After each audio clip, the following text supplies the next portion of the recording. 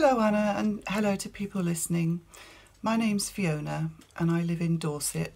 I'm 59 and I've got two grown-up children and I've got two granddaughters, and really I'm writing this because I feel so concerned for their futures, more so than for my own, as I'm 59 now, so I feel that it's my responsibility to speak my truth, and I'm very grateful to Anna for giving me that platform to do that.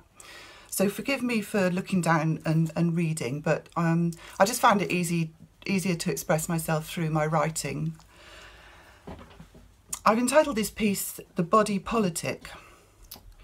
The body has become a political instrument.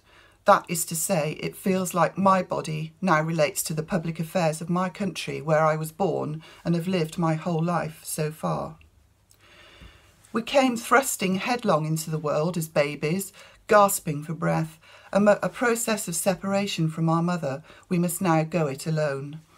We take our first breaths, a monumental moment of establishing our autonomy in the world, and everyone is relieved and happy that the baby is thriving and doing what a baby is supposed to do: breathe the life-giving invisible air, oxygen that supports our beautiful body. Parents nurture the child, feed, clothe, love, educate, teach life's tough lessons, who to trust, what to mistrust, how the world works. It all starts with those first gasping and life-affirming breaths. Anyone who's trained in first aid knows that the airway is the first thing you check. Can the person still breathe? Is their breathing being obstructed in any way? If so, why? Is there a physical obstruction or a mechanical problem?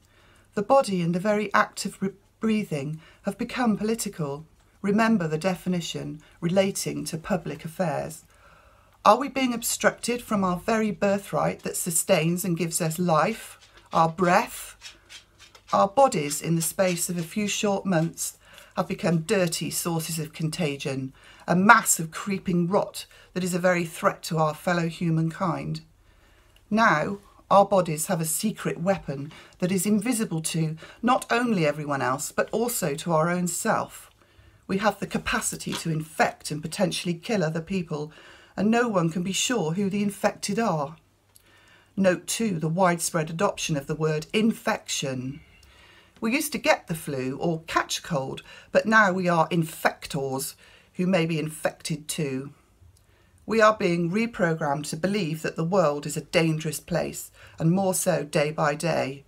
We are passive recipients of the virus. Our bodies act as our enemies.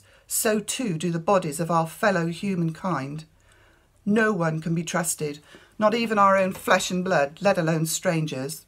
Our bodies now harbour a secret weapon, a weapon so deadly that we don't even know it's there as we show no symptoms. We are all potential killers. Don't underestimate the effect that this assertion has on the minds of people. We are all culturally squeamish about death, almost to the point of righteous indignation that it could even happen to us at all. Culture churns out the belief that these days we all live longer, and anything we don't like about our body may be fixed. No wonder we're all scared at the prospect of the one truth of our lives. In addition, death itself has been taken into the institutions, for example, hospitals, care homes, and funeral parlours. Our deceased bodies in the past would have been cared for by our loved ones and in our own homes, perhaps allowing us to accept this transition in a more realistic way. Now it is a big deal. We are asked by cautious medical staff and funeral directors whether we wish to see the body, as if the body is now something to be afraid of. Most of us, me included, don't want to see a dead body. Our cultural attitudes to the body, I believe, have contributed to the relative ease with which the current situation has quickly made us afraid of our bodies and excessively critical of the bodies of others. They have become the enemy, untrustworthy. Seeing is definitely not believing. This virus is so small and deadly that no one can see it, not even the specialised medical fraternity, who to my knowledge to date have not yet managed to isolate the RNA strand. I will leave the science to them though. The virus and its host, our body, is now in the political arena. Our bodies must now be managed by the outside institutions for the greater good. We're all in it together, etc. The way we relate to each other is no longer the healthy option. We must change centuries of relationship to one another in order to survive as a species. Our method of socialisation that has served us well for millennia will no longer serve us. Sociability, our very basis for survival, must now be challenged. We can no longer operate for the good of the group by being sociable. In fact, it is the opposite. We must regard our fellow humankind as threats. In spite of the forces that persuade us otherwise with daily doses of doom and gloom, I believe that most people basically are good. They are moderate and self-managing, and all they want to do with their lives is live peacefully and happily with their friends and family and just get through each day as best as possible. Of course, we all squabble, bicker and fall out with each other, but we do this because we love each other and want to be relational with each other. If we didn't want this, why waste our time arguing? Our very ability to survive depends on our mostly cooperation and not on the dystopian ways of being that we are now being forced to live by. What will happen to our society if we mistrust each other and view each other as sick and capable of destruction? Whoever or whatever is driving this is, in my opinion, very aware of the psychological operation, and we are being manipulated into the willing participation of seeing our friends and neighbours and strangers as lethal weapons. This is not the first time this has happened in history, of course, and you can easily read all about that. Personally, to frame the things that I feel so sad and worried about, are my grown-up children and granddaughters' futures. I feel very afraid for them and also very angry. I am very angry that the sources of information available do not allow any kind of debate. In my view, this is a form of abuse, and it feels like millions of people are being slowly tortured to a state of insanity by a very one-sided diatribe of fear-mongering at every opportunity. This is burrowing into my brain like a maggot waiting to transfigure itself into a new identity. This maggot is peddling a sense of defeat, powerlessness, and affecting rational thinking and common sense. It's trying to persuade me that there is greater good at work here. When the maggot changes to a pupae, we will no longer be able to see what metamorphosis is taking place. Much like the pupae, everything that used to be out in the open area of socialism and discussion is being closed down and hidden away. That is to say, social gatherings are regulated in terms of venues and numbers, religion is regulated, all the arts are cancelled until further notice. In fact, all the places where people might get together to celebrate a shared cause and join together in their number is effectively shut down. There is another word we now use freely, and that is the word allowed. Are we allowed to do this, or we all say? This is a well-known instrument of torture, changing the goalposts randomly and without any rational thinking behind the measures. Cognitive dissonance.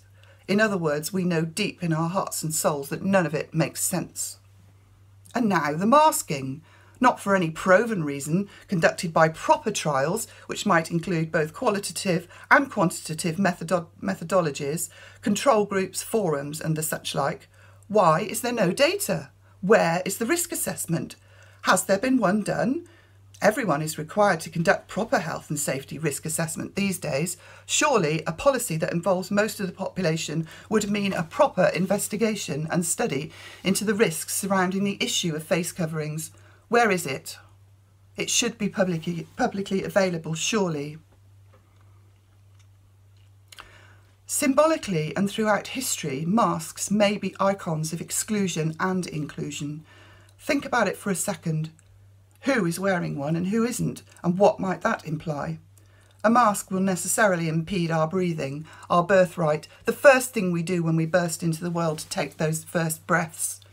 Masks give a powerful, non-verbal signal to others. I don't speak to you, and you don't speak with me.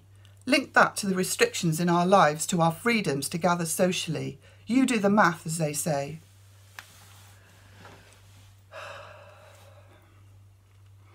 To conclude, this feels very dark and sinister to me.